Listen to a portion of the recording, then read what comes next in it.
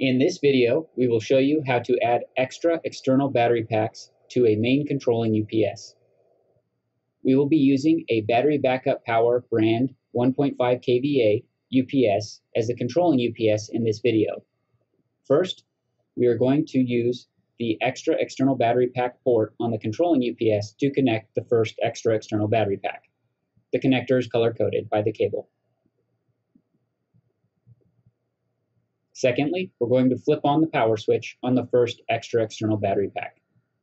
Now we're going to attach the cable from extra external battery pack 2 to extra external battery pack 1 and flip on the second power switch. Now that all the extra external battery packs are connected to the controlling UPS, we're going to go ahead and turn on the main controlling UPS. This step is not critical, but helps reflect an accurate backup time remaining on the front LCD screen of the controlling UPS.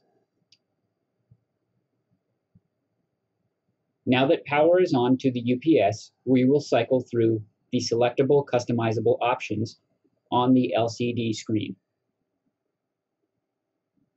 Once we get to battery cabinet set, we're going to hit the Enter key to set the number of attached battery cabinets on the controlling UPS.